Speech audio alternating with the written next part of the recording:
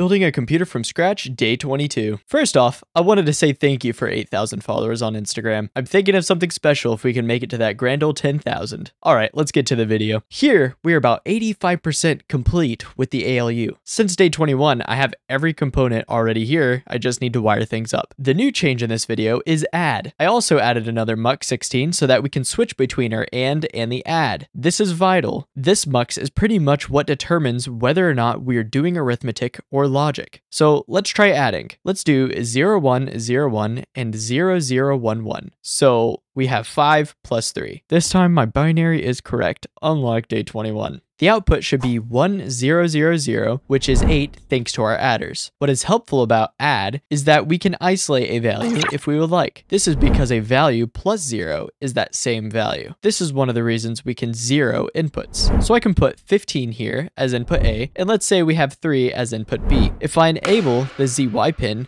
this will zero input B, so no matter what is stored in input B, it will just be 0 until we turn this pin back off. So the output is left with whatever input A is. In this case, we have 15. We can do the same with input B, just 0 input A with the ZX pin, but why might we want to do this? An example is maybe we want to move a number from register A to register D. We can do a few more things with the ALU in its current state, but until I add this final part, we're still limited with what we can do. With that, I guess I'll see you guys on day 23.